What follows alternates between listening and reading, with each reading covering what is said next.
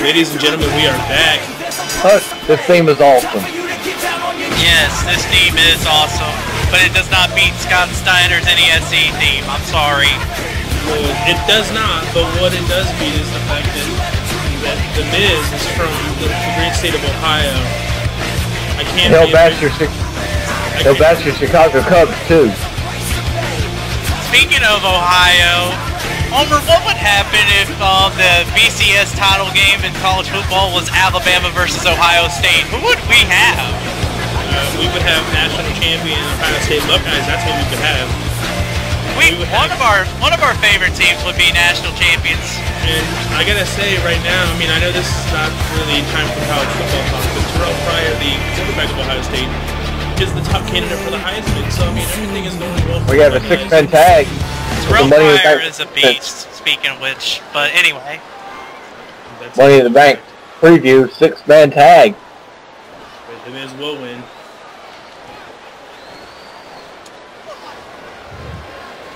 Miz could also, if he does win the Money in the Bank, he could also be very well on his way to becoming the very first ever WEDF Grand Slam champion.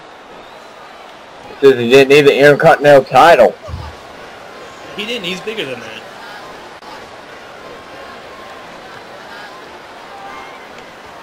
Because I'm the Miz! And I'm awesome! Whoa, wait! Boo! Oshijacks 2009 ruined it. Alright, I'm not gonna lie. As much as I don't like this interruption, that is sexy fire. It is. That's how John Morrison rolls, man. Miz's former tag team partner, John Morrison, making his way to the ring. He'll be partners. The greatest team of the 21st century reunites once again here tonight. That's correct. I would like to say, though, that I believe that John Morrison is the Marty Jannetty of this team. Even though Morrison was the one who turned on Miz. Well, you know what? That's you know, it doesn't need to be the fact. He beat Shawn, so beating Shawn Michaels makes him Marty Jannetty. You know what? The Miz is a future world champion. That's all I have to say. I think both are future world champions. Oh, no doubt about it. It's a big and bright future for both men equally. I gotta agree with Miz. How dare you, Jomo? How dare you?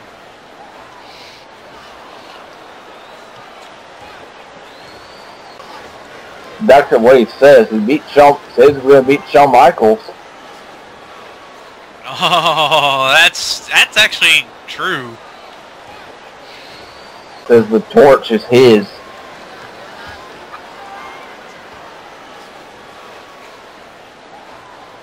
You know, I don't think Morrison should be telling Miz that he's better on the mic. Yeah, really, Morrison's one to talk. I am the reason people watch Monday Night Raw. I'm the reason people are watching tonight. I carried you for 2 years. I was the talent of the tag team because I'm the Miz and I'm awesome! Ooh, harsh.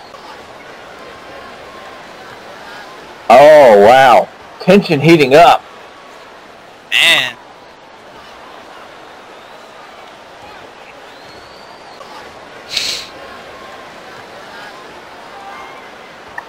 Oh.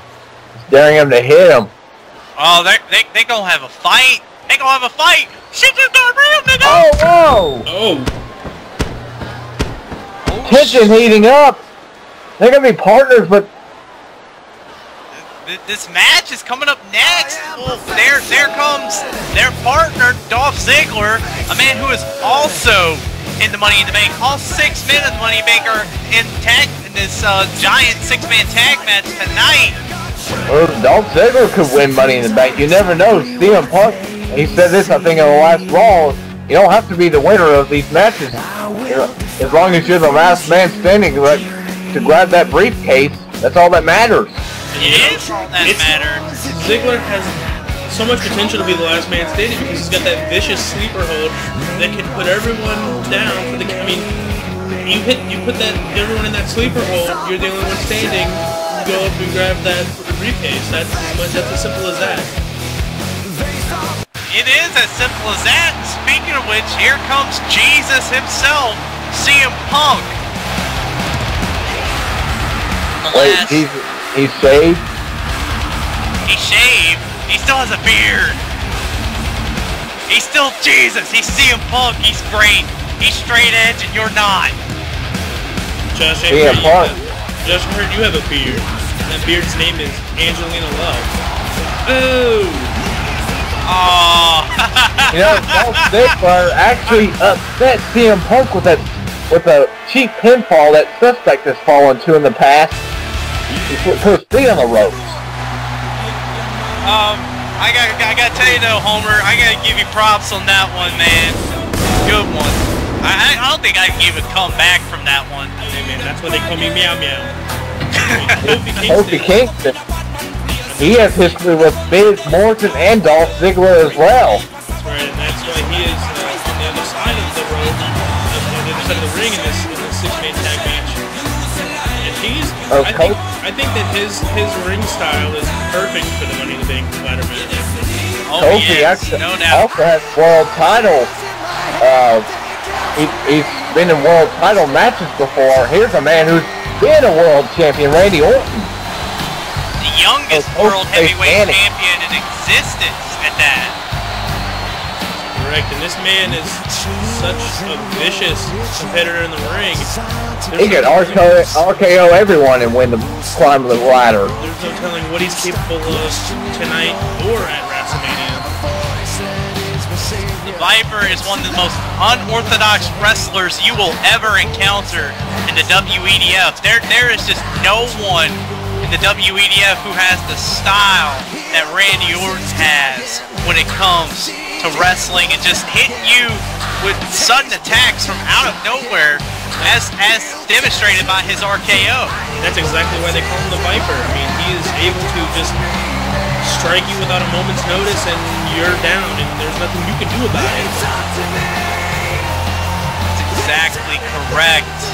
In the past episode of Raw, Randy Orton hit Dolph Ziggler with 3 RKOs. Sending a message. Maybe the Viper could be the favorite. Remember, he is also the first WEDF champion in history to be looking to regain that title for the second time.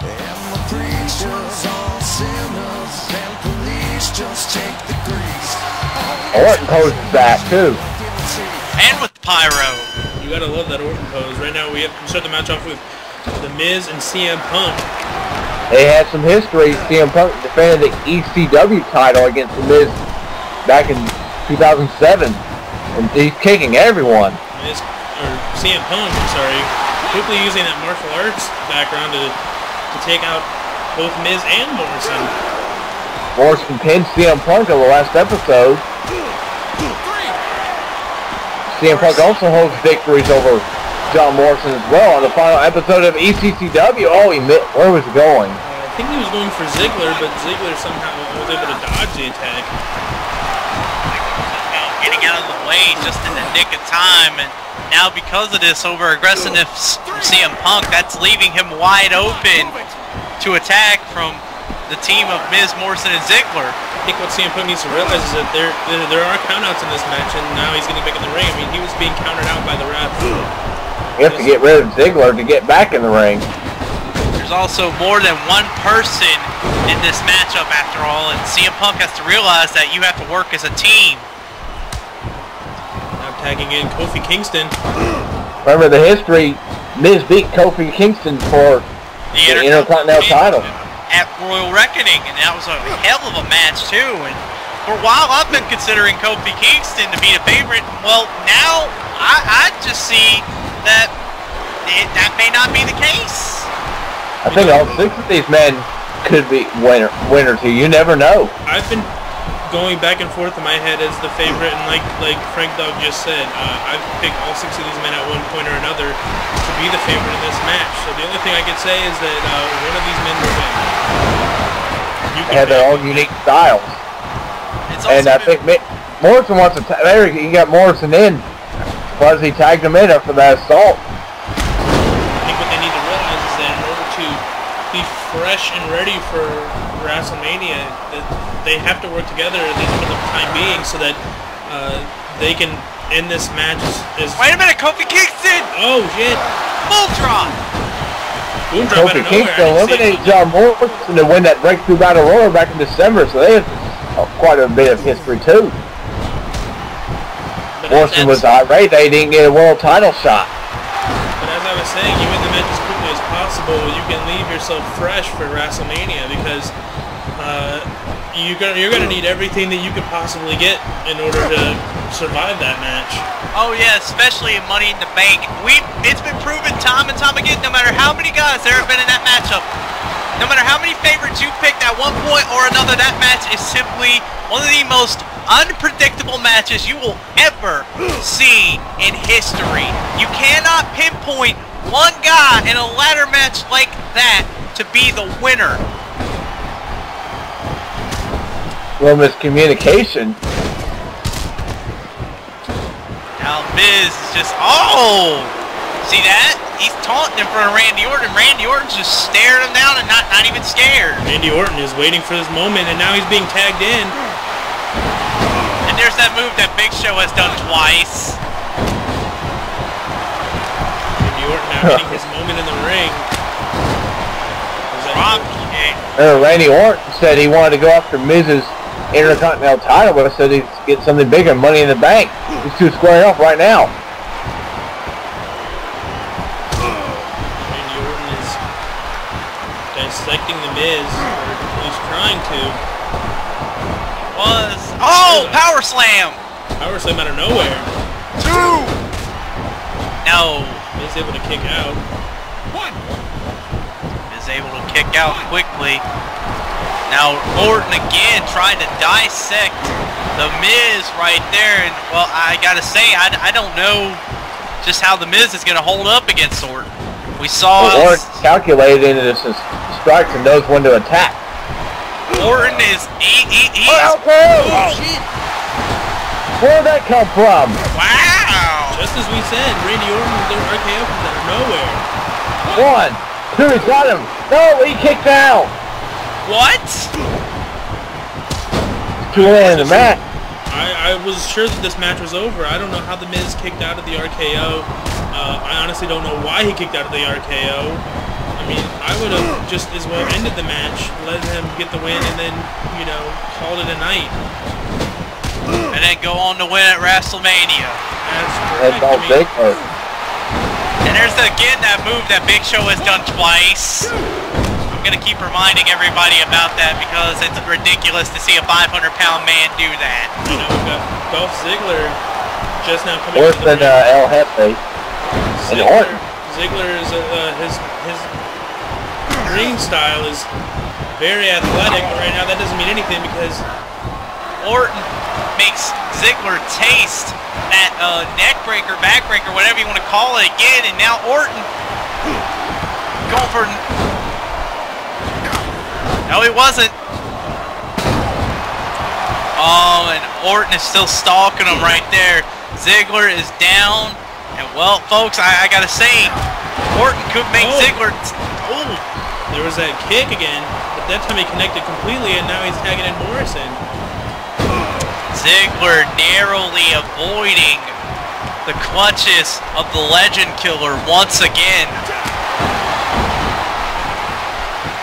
Now Morrison with that kick to the back of the head of Randy Orton. Morrison also has something to prove. I gotta say, Morrison, he has a strong case. If anybody, Morrison has the strongest case of everyone in this match to say he's the favorite.